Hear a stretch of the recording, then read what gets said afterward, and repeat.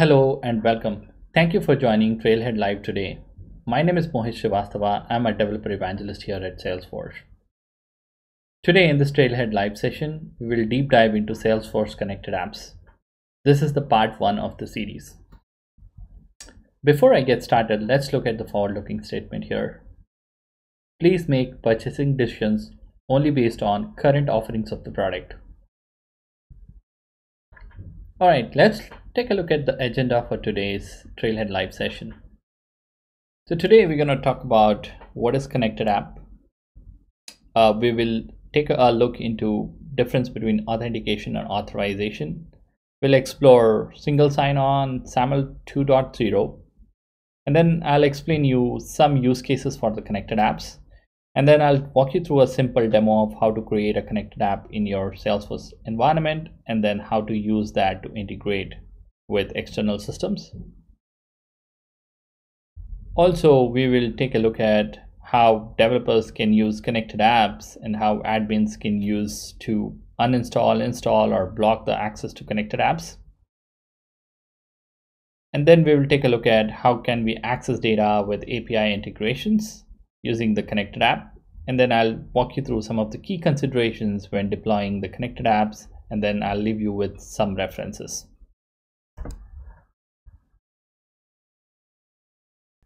And then I'll leave you with some of the references. Okay, so let's get started. So what is a connected app? So connected app is essentially a framework that enables external applications to integrate with Salesforce using APIs and standard protocols such as SAML, OAuth 2.0, and OpenID Connect. We'll look into all these protocols shortly. So let's take some examples where connected app is used today. For example, let's say when you log into your Salesforce mobile app and see your data from Salesforce app, you're actually using connected app. Similarly, if you're using Salesforce CLI, the CLI leverages connected apps so that you can connect your local machine or the laptop to the Salesforce. Also, if you're familiar with Salesforce Workbench, Salesforce Workbench leverages connected app to authenticate and authorize to Salesforce. All right, so before we begin, there are certain terminologies that we will have to understand. And once we are familiar with these terminologies, the connected app settings will make more sense. So let's understand difference between authentication and authorization. So an authentication is essentially, a user provides an identifier to signify the account they wish to access and enter login credential for the account. For example, if you are using Salesforce, you will be presented with login screen where you can enter username and password. Or let's say if you're using something like two-factor authentication, you will need a mobile authenticator which will provide you a 6-digit key. You enter those digits and log in. So essentially, credentials provided by the user are validated against credentials you previously registered during user provisioning. What is authorization? So authorization is, let's say, when a user account is created in Salesforce, it is often necessary to specify what the account can do and what privileges it has. So an example could be, when you create an account, you want to provide access to that account so that it can access data via web. Or you can provide access to the account so that it can access and manage your data in Salesforce. So let's look at OAuth 2.0. So OAuth 2.0 is a protocol that provides authorization solution. So you can actually go to this website oauth.net/2 to read further details about the OAuth protocol. We'll get into some details, but this website has a very good info around OAuth 2.0 protocol. Note that the protocol is industry standard protocol for authorization. So it not only applies to Salesforce, but also applies to most of the enterprise applications that you might have worked with. The OAuth 2.0 protocol enables an app to call an API on its own behalf or user's behalf, and the call is constrained to the scope of an authorized request. And note that in Salesforce, whenever we talk about OAuth 0, OAuth 2.0, it's not just only authorization, but it's also authentication that Salesforce adds on top of it. So the reason why we are discussing OAuth 2.0, authentication or authorization, is that's the primary configurations that we are going to do it through our connected apps in Salesforce. So let's look into OAuth 2.0. Now the OAuth 2.0 defines 4 different roles that are involved in authorization request. The first role is user or the resource owner. A user or other entity that owns protected resources at the resource server. So in this case, the user will be the Salesforce user. The next is the client application. So a client application will need access to the data from the resource server. The next thing is the resource server. The resource server is a service that's storing the protected resources that needs to be accessed by the application. And lastly, the authorization server. So any request that goes to the resource server, if it's not authorized, it delegates authentication and authorization to the authorization server. And the authorization server redirects the user so that the user can authenticate and grant access. On successful authentication and access grant, you will see that a token will be issued to the client application, which they can use to access data from the resource server. So what I have on the slide here is an example of how this OAuth 2.0 flow will work from, let's say, a Salesforce mobile app. So when you open the Salesforce mobile app, you will see an authentication prompt. You enter your username and password. So on successful authentication, it basically initiates the OAuth authorization flow. So once you grant access, Salesforce sends the mobile app access and the refresh tokens upon successful validation of the user and the app.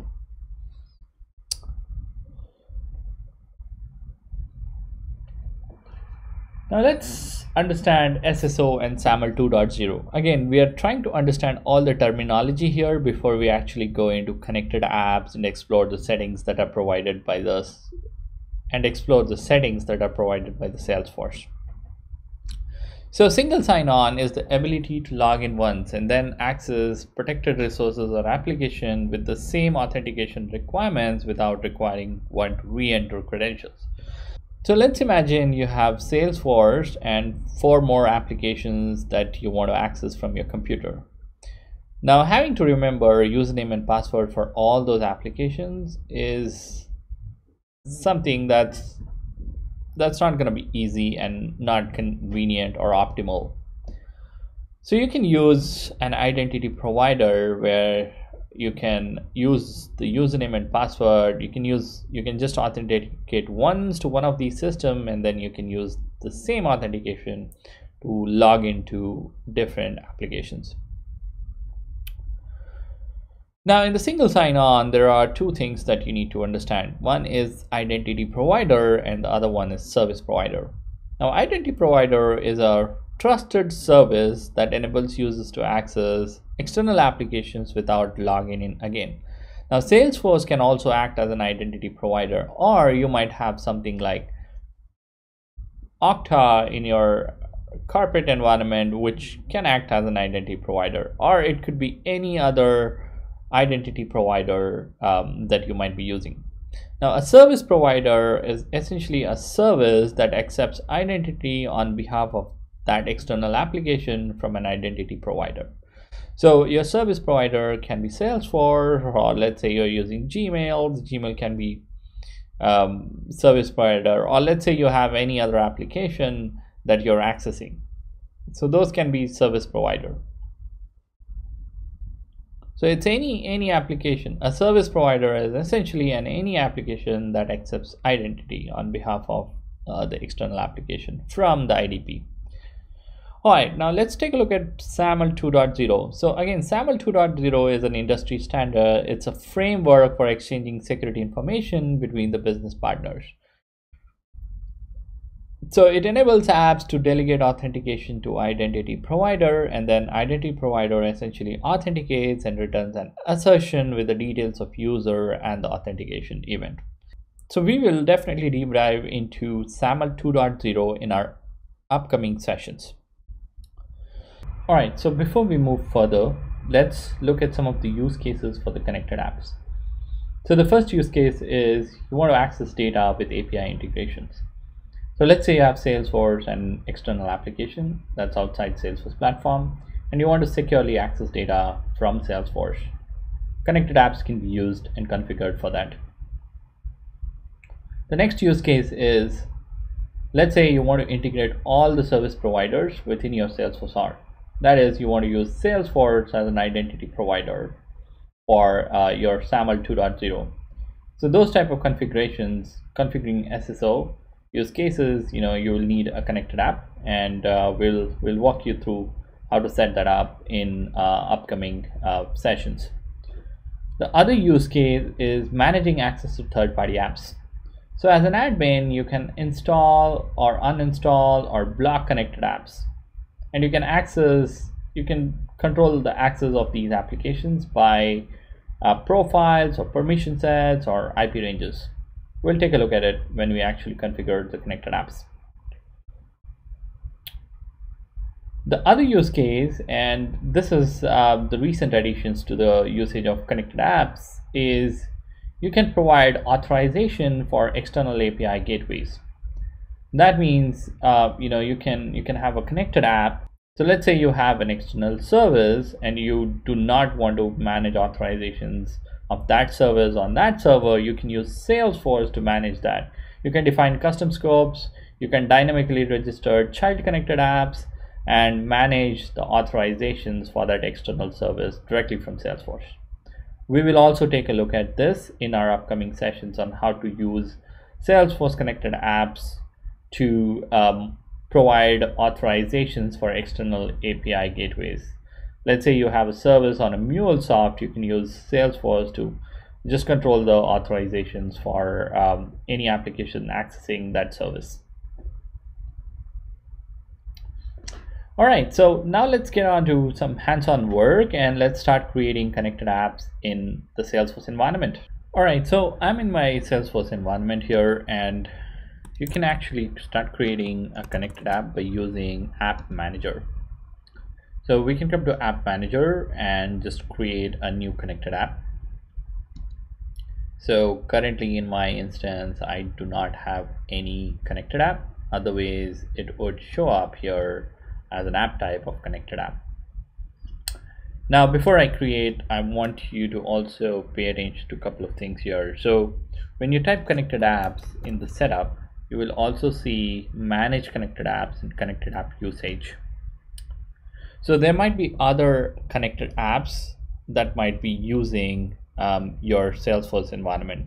For example, Salesforce CLI. Salesforce CLI is a connected app that I've used here to log into this environment. So as you can see, there is one login that has happened here, and you can actually see that I have logged in, and how many times I've logged in, and as an admin you can even revoke access to a specific connected app. And the other thing to note is if you also go to manage connected apps, it will show you all the connected apps that are there in your system.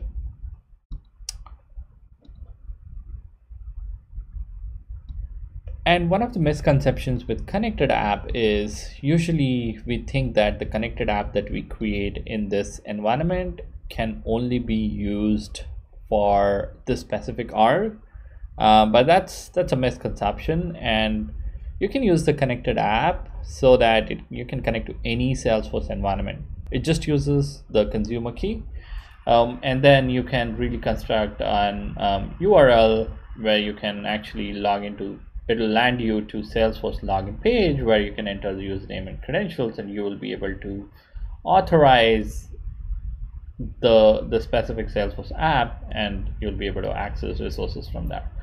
So connected app is not tied to that specific environment. All right, So now let's create a connected app in this environment. So I'll go back to the app manager here and start creating connected app. So let's call our connected app Trailhead Live. Trailhead Live. And let me put my email as the contact email and my phone number. So this settings, like for example, logo image URL or icon URL and the description. So this is what it will be displayed to the end user from the app launcher. So let's say this particular connected app is sort of installed in the Salesforce environment. You should see another application for that connected app, and it will display the logo and the descriptions that are here. We looked into the protocols in our presentations here. You can enable OAuth settings to allow external applications to use authorizations from Salesforce and securely access data. And similarly, you can enable SAML so that this Salesforce environment can act as the identity provider. We're not going to go into the SAML configurations in this session, maybe in upcoming sessions. And we'll also not deep dive into these handler classes or custom app handlers, and we'll also not look into mobile app settings in this part of the webinar. So let's just focus our thing on enabling OAuth settings. So you can enable OAuth settings, and there are different types of OAuth flows. One of them is device flow, and this is what it's used for. There are different things like JWT, token flow, or web based flow, or the native agent flow. We'll not go into details of those flow. We'll just focus on a simple web server flow. Now it'll ask you for the callback URL, and note that this is the redirect URL where you will be landed once you successfully sort of authenticate. In my case, I just want to put a simple URL here called, say, my localhost and on 8084. So essentially what I'm saying is, after like the authentication, navigate back to this specific URL. Now this could be URL of your external service from where you are trying to access or authorize the Salesforce. Now this might be in the external service use case, this might be URL for, let's say, if you're trying to build your web app, this will be the URL of the web app page where you want to land after the authentication happens. We'll take a look at that. And also there are scopes. Now scopes are very important, and one should pay attention to understand everything in the scope, because these define the privileges. So in our use case, let's say we want to provide full access. So we'll come into all the other settings in our next sessions, but for this session, let's just restrict us configuring a simple connected app with a full access scope. I will shortly discuss the usage of the scopes here and what these are for. There is a documentation for this. So let's just save this. So one thing you will notice is it's going to take 2 to 10 minutes for the changes to take effect on the server. That's fine. We can continue with our slides and come back here. So let's say continue. And now notice that it's going to give us the consumer key and then a secret that we can use to connect. We will discuss about these shortly. So currently this is going to take 2 to 10 minutes to take into effect. So let's just give some time to it and we can continue with the slides.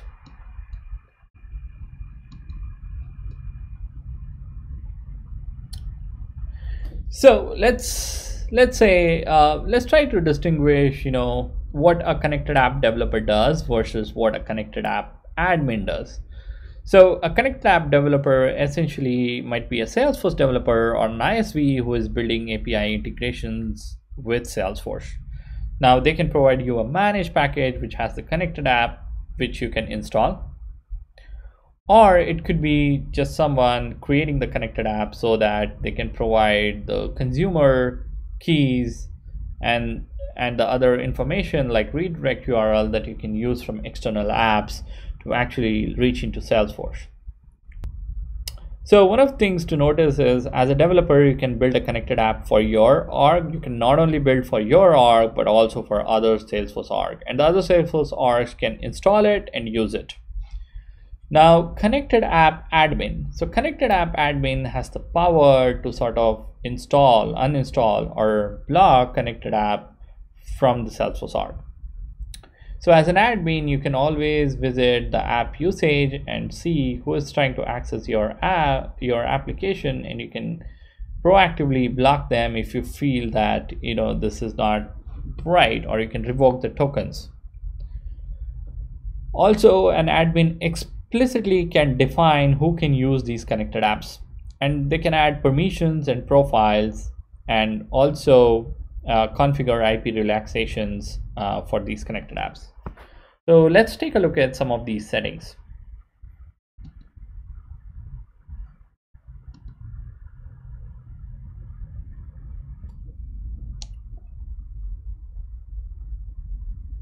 So I have this connected app, and then I can easily manage. So when I go to manage, so now as you can see, when I go to manage connected apps, I can easily see my app. So currently I have the configuration saying all users may self-authorize. Now let's look at the options that I have here.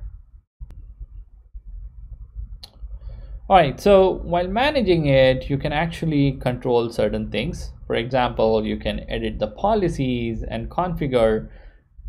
For example, you can say admin approved users are pre-authorized. So when you select this and provide access to the profiles or permission sets, they do not have to self-authorize it, while here it says all users may self-authorize. So we'll take a look at what that means.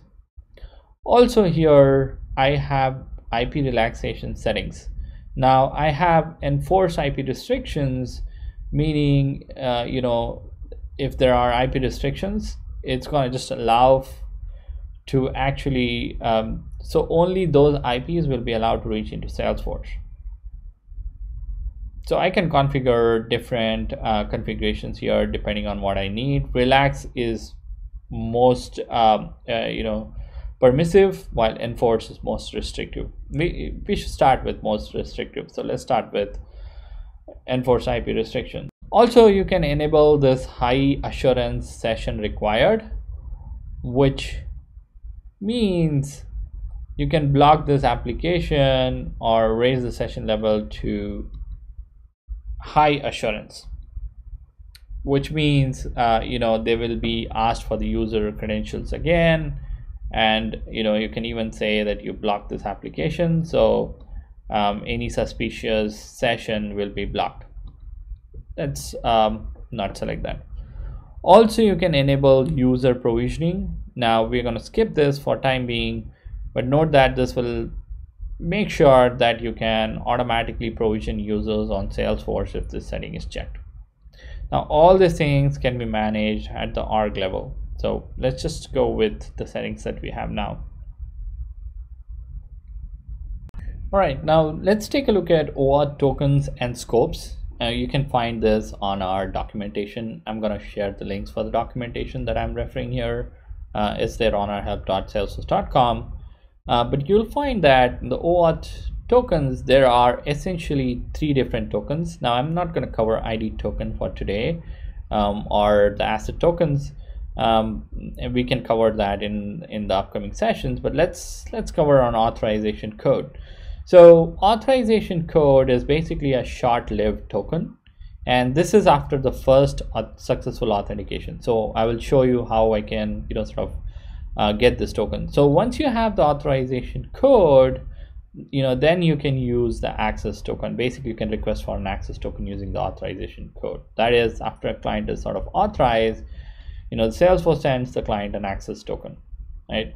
So now this token, right, has a life associated with it, and after that, live, which you can configure in the session settings here. So if you go to session settings, you can basically say till what extent you want to have this session for. So in my case, the timeout value is 2 hours, but you can have a short duration from, let's say, 15 minutes to 24 hours, right? So based on that, the session sort of expires. So one thing we recommend is make sure that when you are using this token, you're actually able to protect this token by using protocols such as TLS or SSL. Now, a lot of times this token expires and you need a more long-lived token, which is your refresh token. So refresh token is basically a long-lived token. It's like a password, so it also needs to be sort of securely stored. And then you can use the refresh token to kind of request for the new token, so new access token. So you use the refresh token to sort of obtain the new access token. So we will just use Postman now and see and work this all out in in short while. So okay, so now I think our connected app must be sort of ready. So let's see if we can use the connected app that we created to execute a simple web server auth flow and see how we can get the authorization code and get the access token and see the refresh token, etc. Also, the other thing I want you to pay attention to is the OAuth scopes. So I discussed that when we were configuring the connected app here, one of the things that we saw was it asked for the scope. So when I was creating the connected apps, so we can again go to app manager. So you can go to app manager and find that connected app. So when I was creating this connected app, one of the things that I was asked was to configure this OAuth scopes. Now every scope has its own access. Now every scope has its own meaning, so the documentation is handy here. So for example, access pad.services allows us to access pad.api on behalf of the user. Similarly, we have access and manage your data, which allows us to access the APIs, the REST APIs and the bulk APIs of the Salesforce, and then there is an access for chatter API, and there is access for custom permissions for that connected app. Full access, that's what we selected here. Now the full access means it allows access to all the data by the logged in user. And has all the scopes, essentially all the scopes, like you get the basic information, you can perform requests. Now one thing to note is full doesn't return a refresh token, so that means you must explicitly request the refresh token scope to get a refresh token. Okay, so that's one key thing to note. With full access, you do not get a refresh token. You must explicitly refresh, or you must explicitly request the refresh token. So we will see now how we can do this thing. All right, now one more thing to note is we have documentation for every flow here. So we have documentations around the web server flow, the user agent flow, the JWT flow, the device token flow, asset flow. So we have different flows, and we'll go through them in our series, the series that we have started on connected apps. But for now, let's just focus only on web server flow. So on a web server flow, you can essentially use the client ID and provide the redirect URI with the response type of code. So the response type in OAuth 2 is the grant type that the connected app requests. So this value must be code to indicate that it is requesting an authorization code, right? So let's just try to basically execute this. So I'm gonna just copy this onto the notepad. Now one thing I will change is the client ID, right, and the redirect URL. Right, so let's just change this. So for our trailhead application, let's just view this. So for the trailhead, right, the consumer key is this one. I'm going to copy the client ID, which is the consumer key, and then the redirect URI. The redirect URI in this case is this one. Okay, so all right, so now just put this in an incognito window so that we can see the authorization flow in the dance.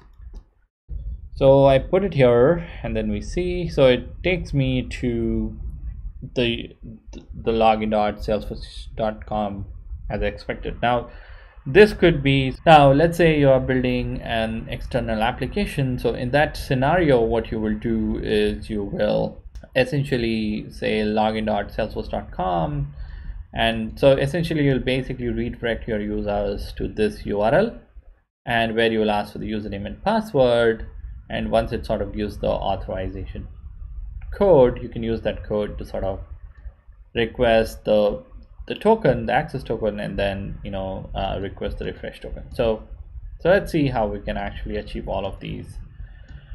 Okay, so so I'm here now. I need the username and password of the org that I was working with. I put the username and the password of the org that I was working with. All right, so I can put the username here and then put the password,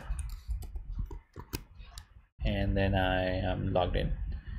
It's gonna ask for the verification key.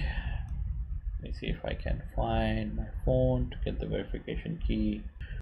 All right, so I'm gonna key in the verification code and then verify it.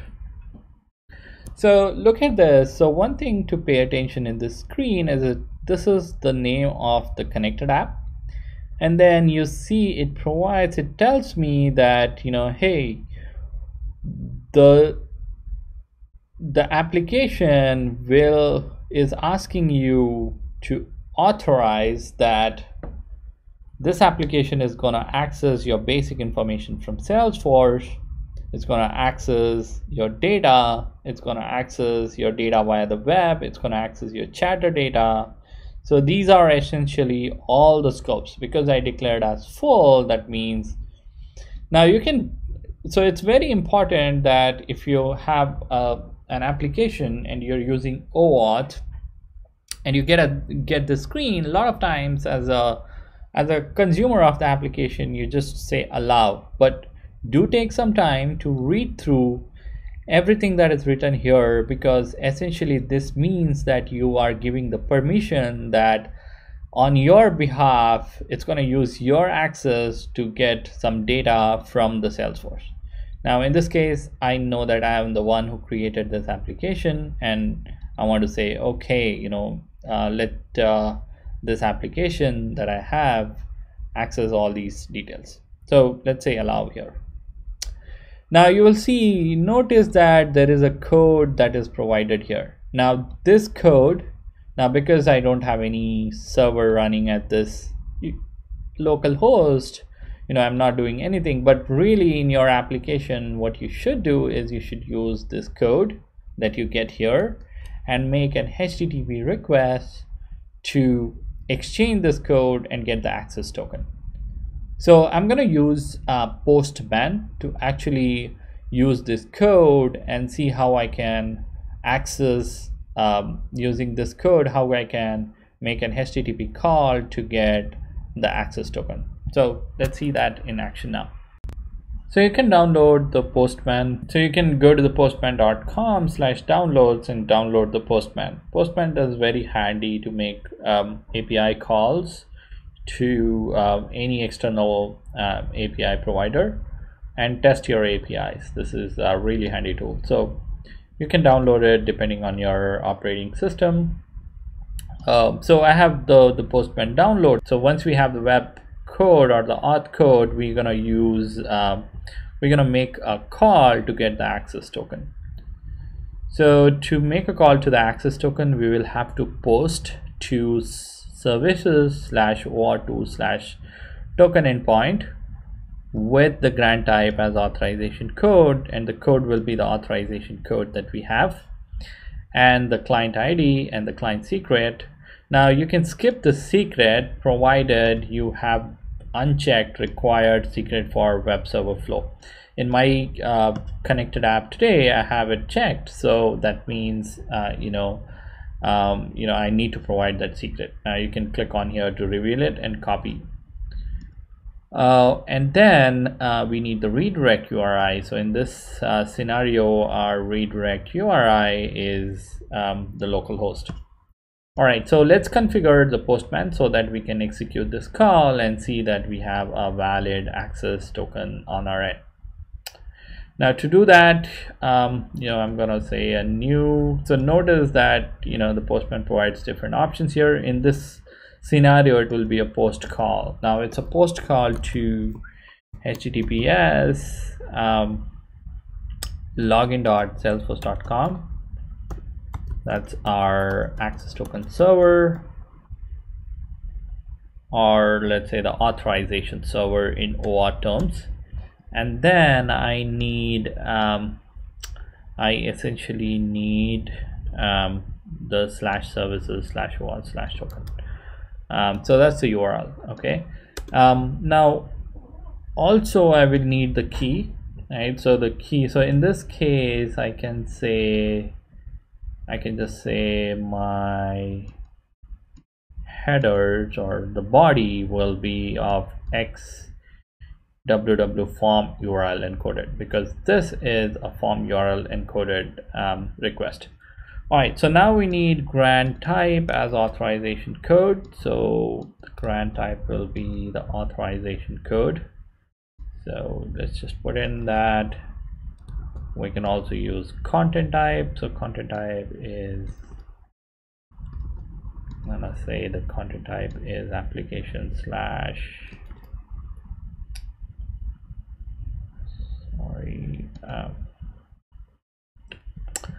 okay, so let's see.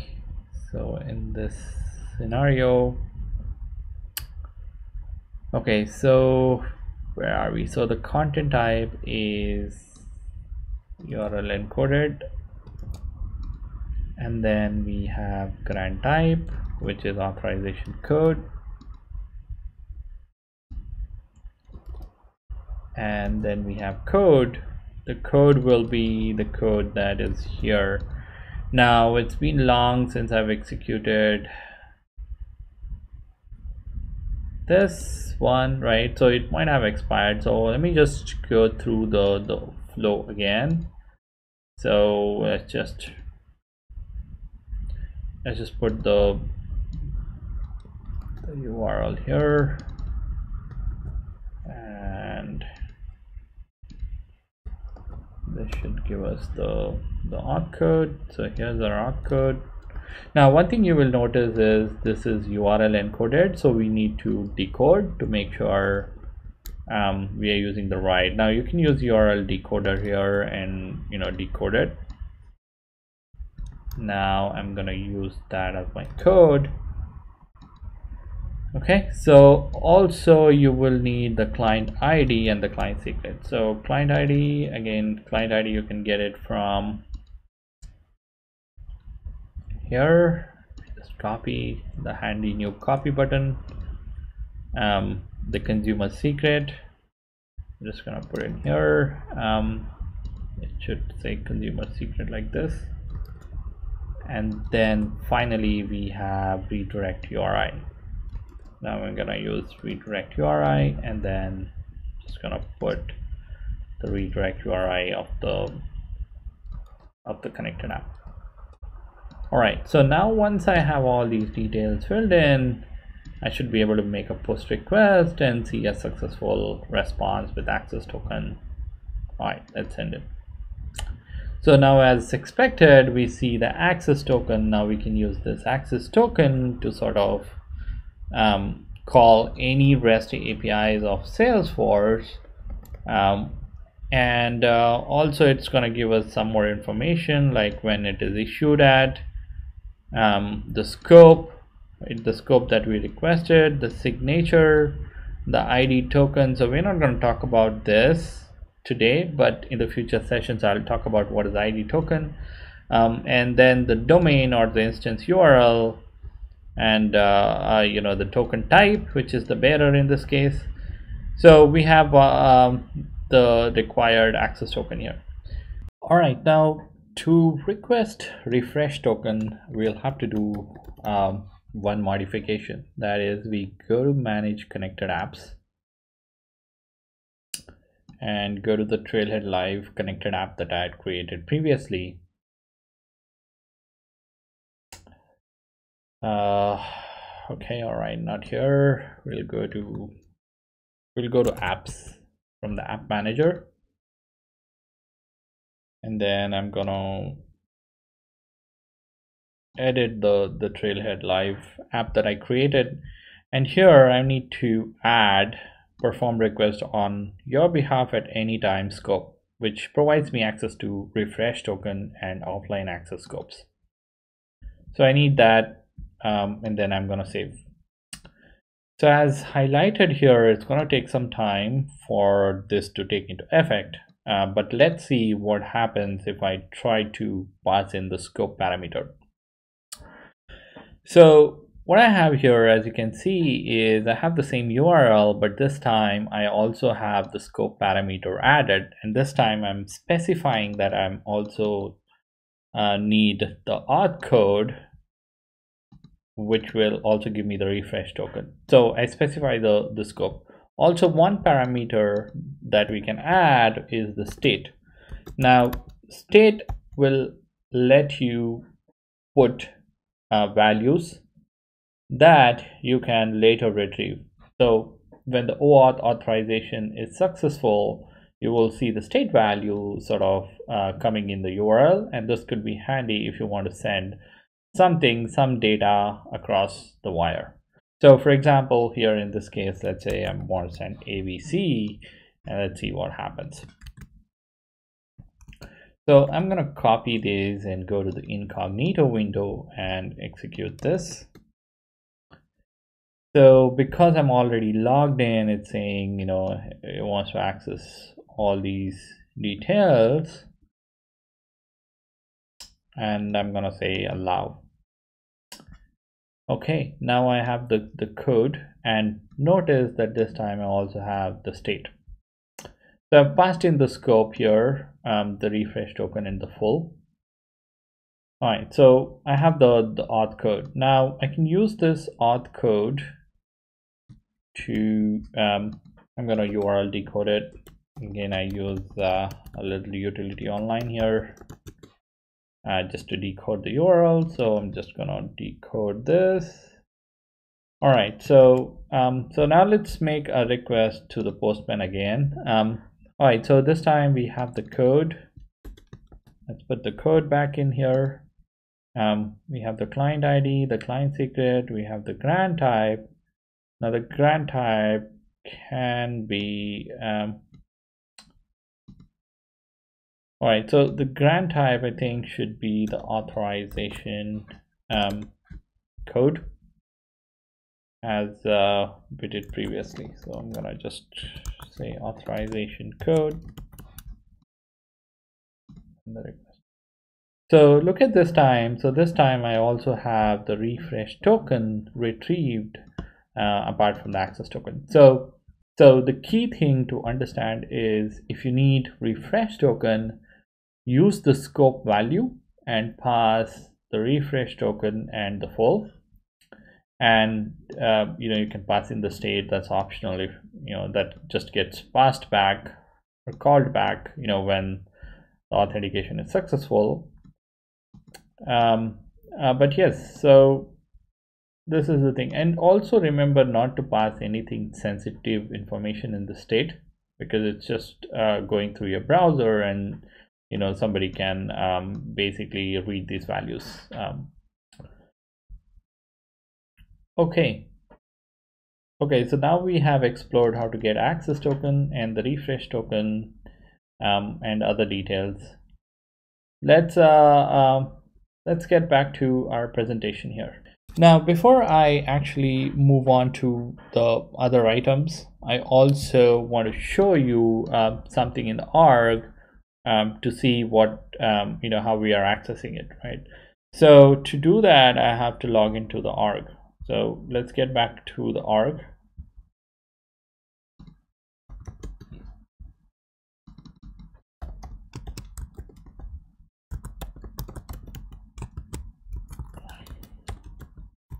Just logging into the org here. So let's look at some of the admin settings once again, and make sure that the count is incrementing and we are able to see our usage. So if I go to the connected app usage, so let's take a look at the connected app usage. So as you can see, I've used this connected app to sort of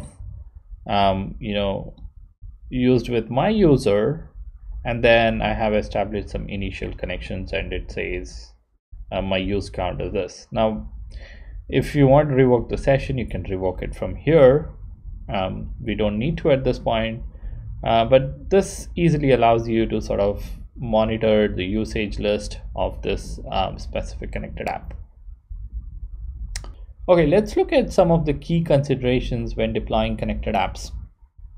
So one of the key consideration is you cannot set the consumer key in metadata API. That means when you retrieve it, it's just retrieved for informational purposes. But if you try to move the connected app to the metadata API to another org, you will have to remove the consumer key from the zip file before the deployment to an org. Now, a new key will be generated in the destination org. Similarly, you will find that there are things that are not supported today in chain sets, for example, mobile settings that are there on the connected app. Also note that you cannot add a connected app to an unmanaged package or an unlocked package. Now, as you can see, as I already said, there are different ways to actually log into the connected app. So initially, I talked about how some of the applications that are there use this connected app. For example, the Workbench has its own connected app that it uses to sort of authenticate into Salesforce. So for example, let me log into the org. So let's say I log into the org. So as you can see, I just authorized Workbench so that it can access the data from my org. So now this Workbench is hosted somewhere outside Salesforce. But let's see the usage. So when I actually refresh the connected app usage, it will quickly reflect that there is a Workbench connected app that is using this. Now I can easily block or install this. Now installing this will allow me to control the security policy. So I'm going to install because I can control the security policy of the connected app.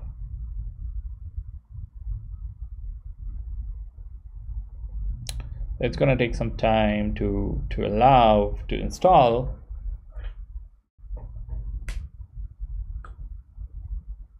So let me give it some time so that it actually installs. And then I'll show you how you can configure security policies via your permission set and the profiles.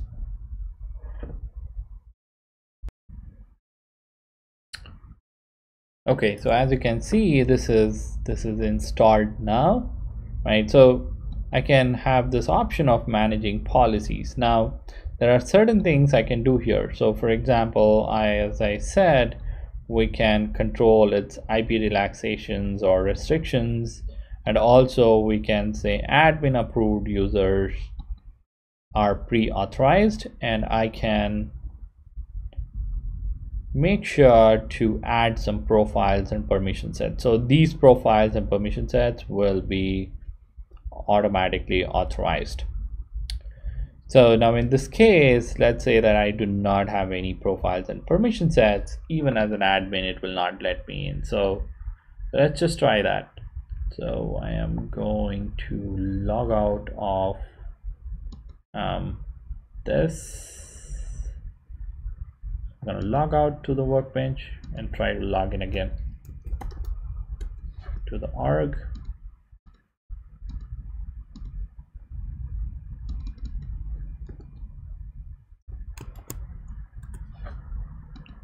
Just trying to log in again to the org. So now you can see I'm not being able to access it. So I get the OAuth app access denied exception. Now this is simply because I changed my policy to say only admin approved users are pre-authorized. Okay, so now I can provide the access to my system admin profile, and then it should let me in.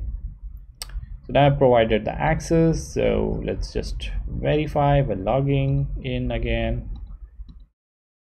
So this time it will surely let me in.